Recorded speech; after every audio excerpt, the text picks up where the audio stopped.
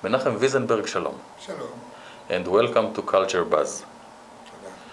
Menachem, you are a composer, an arranger, a pianist, and an educator. That's true. Which means, when it comes to Israeli musicians, not only that you are very varied in your fields of interest, from classical to jazz, from Chava Alberstein to the Philharmonic, from piano to the oud, you are also one of the most busiest Israeli musicians. How do you do all that?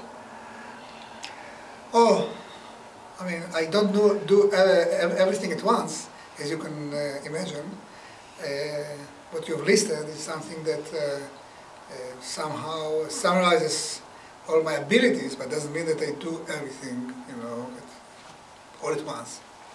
So I used to. But it will be safe to assume that you are some kind of a Renaissance man. It's not for me to say that. I mean, if you want to, I mean, it's very flattering, of course, for me. But I mean, every time, every epoch, I mean, I concentrate on something else. I mean, I do other things, but still there is always focus. So in the last years, I'm more focused on my creative work as a composer and on educating, teaching at the academy and also at the Jerusalem Music Center, where I advise and I do many things with most talented Israeli young musicians aged 14 to 18. So in the last years, I don't play as much as I used to. I perform, of course, here and there, especially classical chamber music, not jazz anymore, even though it might come back. Somehow I feel that my life goes in circles, so I might do something in the future, who knows. And I improvise, especially when I play with the Sir Elias, my Arabic friend, for whom I wrote the pieces for oud and piano and other combinations. And there, in every piece of this, I always have a part that's supposed to be improvised. So there I improvise. But basically, as I say, in the last 10 years, 15 years maybe, I concentrate much more on composing, sometimes arranging, and teaching, educating. And my pianism is a little bit in the background, even though that's my mother tongue. I mean, I play piano since I was 4 years old, and I always feel that I am a performer, even though if sometimes I don't have enough time to practice it or to perform as I would like to. Once a pianist, always a pianist. Exactly. It's exactly what I feel. It's very true for me. Menachem, it's very clear when one examines the list of all your wonderful compositions. Thank you. Throughout the years, that you have a weakness when it comes to combining different musical languages. One can call it fusion. One can be even daring enough to call it confusion. I will give two examples.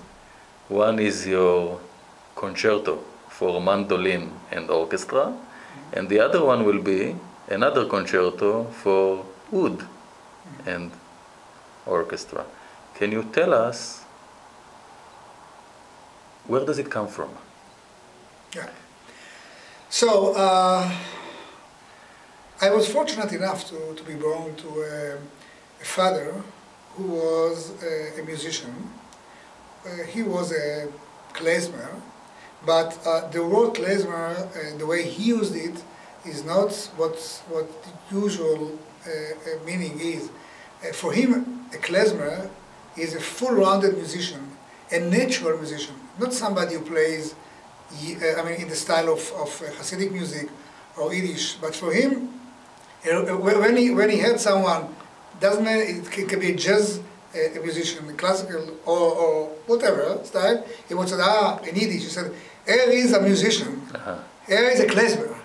So for me, this idea of being a full-rounded musician is something that I somehow inherited from my father, because my father played the clarinet, the saxophone, and the violin, and on each instrument he played different styles. Wow. Yeah. So impressive. he played, and he was a primitive musician in the sense that because of his life, I mean, you know, he was born in a Kleinstädtel, and at the age of 10 he had to support his family to earn money. So he never had any education really. You know, he had just his natural talent and his emotional intelligence and musical intelligence, and somehow he just managed to develop as a wonderful musician without studying. I mean, like me, for him, I mean, seeing me, you know, studying and going to that academy and so on and so forth was like a dream come true.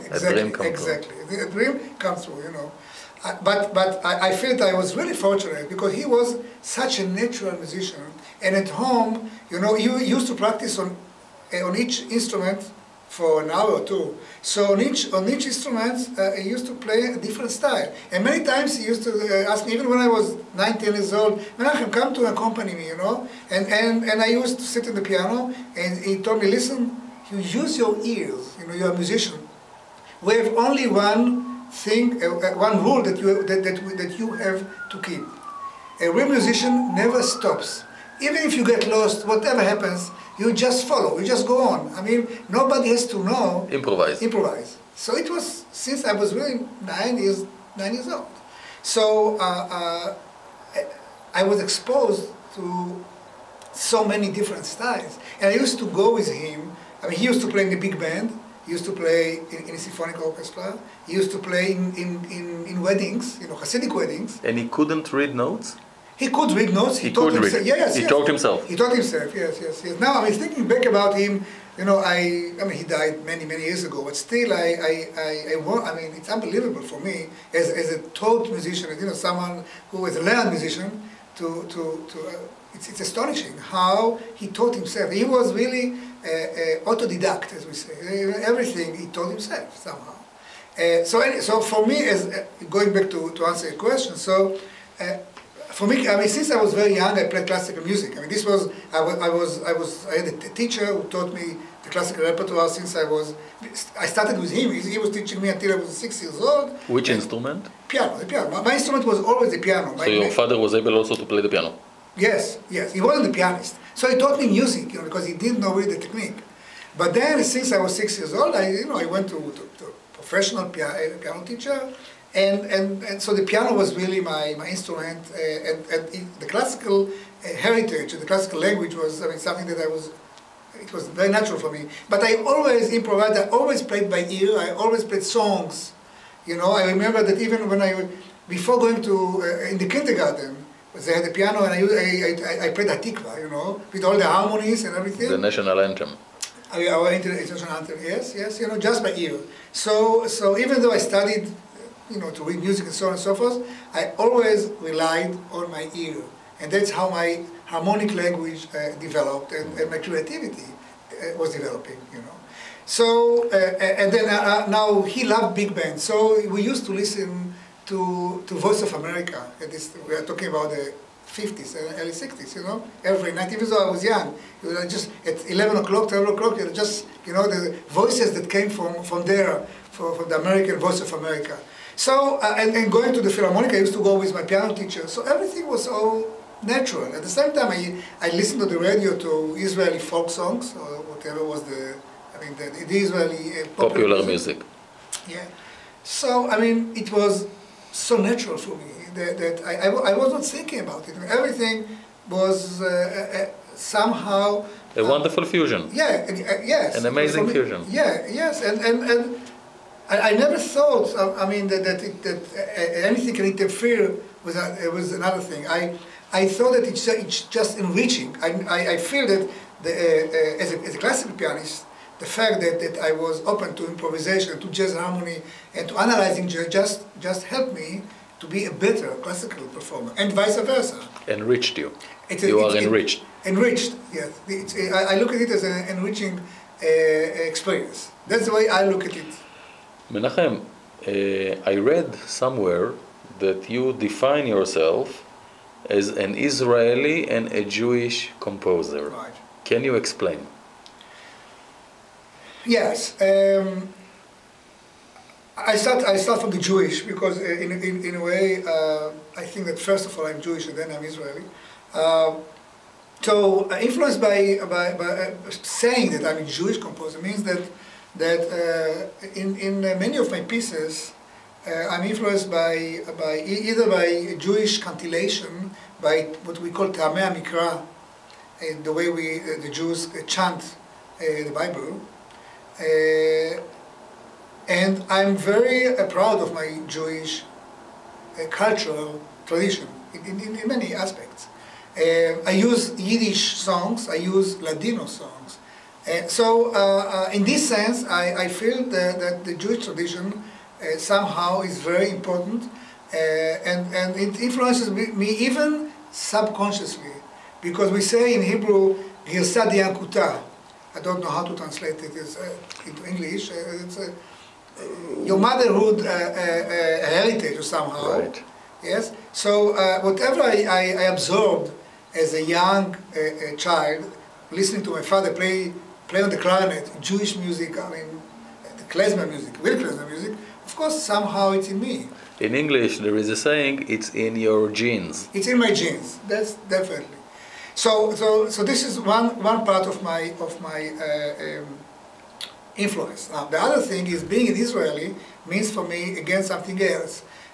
First of all, my Hebrew language. So I think and I feel that the Hebrew language is very important for me. Not only when I write vocal music, of course then I use Hebrew, and as a matter of fact I started writing my first classical pieces were written for Israeli, either for the Bible or for Israeli poetry, okay? I mean, Hebrew poetry. But even more than this, I feel that the Hebrew language and its rhythms somehow becomes part of my instrumental music.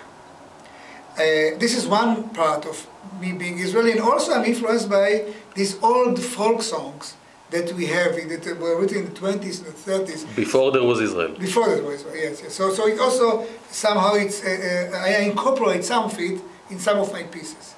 But this is only one side of being Israeli. For me, being Israeli means that I live in the Middle East, and being in the Middle East, I am very attuned to the musical sounds that engulf us, meaning the Arabic musical tradition, which I find very, very, very beautiful and very stimulating. Hence the mandolin concerto, hence, not the mandolin, but hence the oud concerto. The oud concerto, exactly. The oud concerto, and I've written several pieces for the oud, not just a concerto. I have a concertino for piano and oud, trying to mix this. The prototype of the Western music instrument, the piano, and the prototype of the Arabic music, which is the oud, and so on and so forth. So for me, trying to incorporate these beautiful sounds and tradition of the Arabic music is something that I find a must for me, a must as an Israeli composer. And I also find many things in common between the way the Jewish the Jewish cantillation of the Bible and the Arabic way of improvisation and the way Arabic look as the music. It's a little bit complicated to explain in such a way, but for me there is analogy in many aspects. So it's very natural for me. So the bottom line, when we normally say or we refer to our neighbors as cousins, you can prove it musically. Yes, yes. I really find it very, very, very much so. I wanted to ask Menachem, I know that you are also very much interested in dance yes. and choirs. Yeah, that's true. Okay, dance is very natural because I'm married to Mimi, my wife, who is a choreographer, and we cooperated for many years in many ways. Sometimes she choreographed pieces to existing music of mine. Sometimes I wrote music for dancers that she created, And sometimes we worked really together. We built this music, dance music relation really step by step. And the marriage survived all that. Yes, but it's true. You know what? It's very interesting what you say, because it took us almost 15 to 20 years to decide really to work together. So it wasn't from the very beginning. You know, she of course, she was consulting me in looking for music, for dancers and so on, but really working together, we felt we have to be ripe enough to do it, because, you know, it's a lot of tension. You know, when two artists work, and, you know, each one has a very strong personality. But anyway, yes, it survived. and concerning the choirs, it's again something that I find it was very important for me when I started writing, because all my first pieces as a classical composer, which was quite late in my life, by the way. I mean, I started writing my, let's say, concert music pieces when I was 37 years, which is very, very old, usually. Older than Mozart. Older than Mozart death. Okay, yes. But of course, I used to write a lot. So I started writing for the choir, not only choirs, but children choirs. Uh-huh. This was something that attracted me a lot, and that's how I started.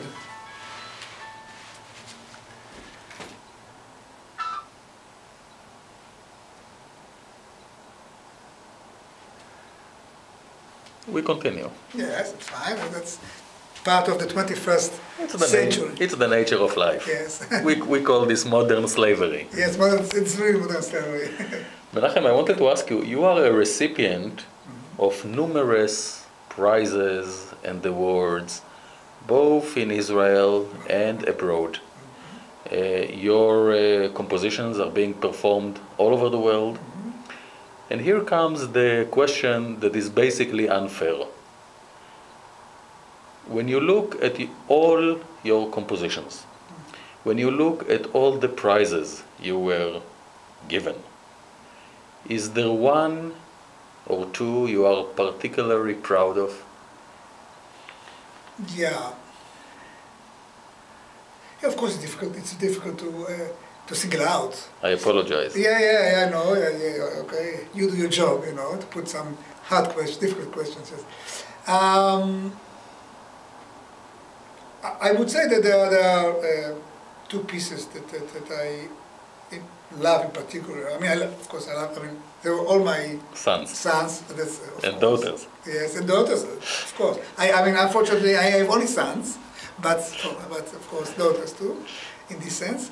I feel that a piece that I've written for Tabea Zimmerman, the leading viola players in the world, really, which is called Monodialogue, is something that is very dear to me, and I feel that it's, I mean, I hope that it's a real contribution to the viola repertoire.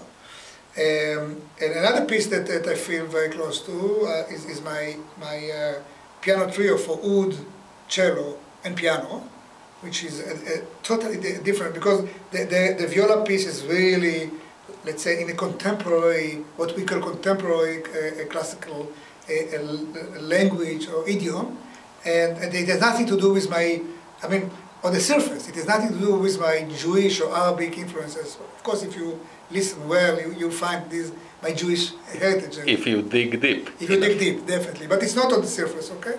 And the oud piece, of course, it's obvious. I've written it, by the way, it's a lamento, and I wrote it as a reaction, a late reaction to Rabin's murder. So it's homage, yes, yes. That's so I wrote it in 1990. Some kind of a requiem. Yes, I call it lamento. Lamento means lament, to lament, to mourn. To mourn the death. To mourn the death. Yes. So, of course, there are many other pieces that I love very much. And when it comes to prizes and awards, it's difficult. Both in Israel and abroad. In the world, yeah. It's difficult to say. I mean, I wouldn't be able to. Maybe. I mean, the prize that I've got recently from Akum, the last one. You know, somehow that looks. I mean, that summarizes what I've done until now. In a way, it's maybe in this sense, I feel that it's very dear to me. Because we should tell our viewers that this is a very prestigious Israeli award, normally given for your life work. Exactly. So of course it is. I hope it's not. I mean, it doesn't summarize all what I've did. It's the middle of the way. Yes. The middle of the road. Yes, hopefully. So, but in this sense, I do feel that it's a special, let's say, a special moment for me somehow. Looking back and trying to, because it was given to me really as a composer, but the judges really looked at my other things. It's not only me, but me as a full-rounded musician, I think. The composition is the crowning thing, but basically they're really looking at me as a musician. So in this sense, I feel very proud of, especially also the people who, the jury people that are composers, musicians that I like very much. So in this sense, I was very flattered to get it. What can we wish Menachem Wiesenberg for the future? What are your plans? Those you can share with us. Right.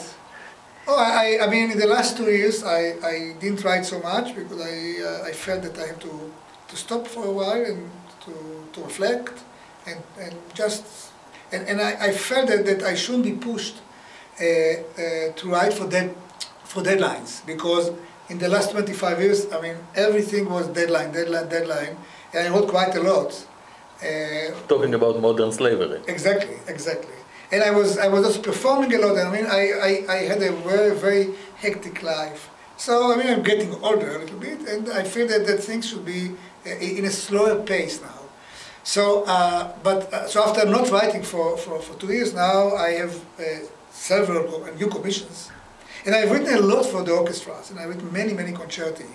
Now I feel that I should concentrate more on more intimate mediums, meaning chamber music, or maybe a song cycle, and all the things that I really love. And somehow, because I had commissions for the orchestras, I didn't have enough time to write those pieces.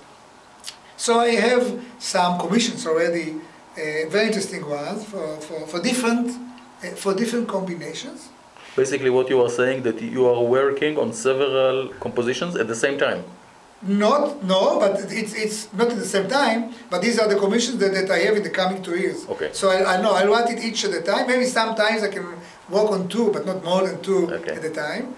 And usually I also love to work in the summer breaks. So because during the year when I teach, and especially when I have administrative tasks, as you know, now I'm the Dean of Composition, Arranging and Music Education Department at the Academy.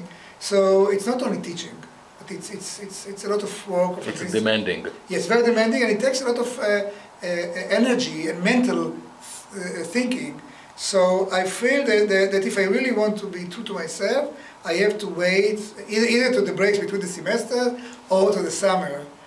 So I have really, I'm looking forward for the coming summer to write these new projects that I have for really different combinations, and for most of them are commissions by former students of mine who became excellent performers. Hey, this is the ultimate compliment to you as a teacher. Yes, and I'm sure it makes you also very proud of your students. Yes, really, it's exactly what I feel. Which means you did a very good job. I don't know, again, thank you for your compliments. It's not for me to say so, but anyway, I really feel very privileged. Writing for people, let's say, Hela Levi, who is one of the leading clarinetists in Europe, or maybe in the world. Absolutely. And many others. It's a list of people. And also I have something very interesting that I just started thinking about, trying to write something for a big band and 2 excellent Israeli jazz players, something that I've never done, because I never mixed my jazz background into my classical. Of course, again, if you listen carefully, or if you dig into my music, you can find those jazz influences, but it was never straightforward. And now I have someone approached me to write a double concerto for two leading Israeli jazz players. I don't want to mention the name, but really leading. We have a few. Yeah, yes, really. This, more than a few. Exactly, really leading, and a big band. So for me, it will be something, it's going to be a new experience. Of course, I'm not going to write in the jazz language as it is, idiom. Of course, it will be my own language, but when you use the big band somehow, and you use two jazz musicians, anyway, you'll somehow the language will have to relate to the heritage of the band and of the players. And they will be allowed to improvise? Of course, I mean, writing for this... It was a rhetorical question. Oh, no, of course, of course. It's like writing for the oud and not letting the oud player improvise. I mean, it's again the nature of the thing.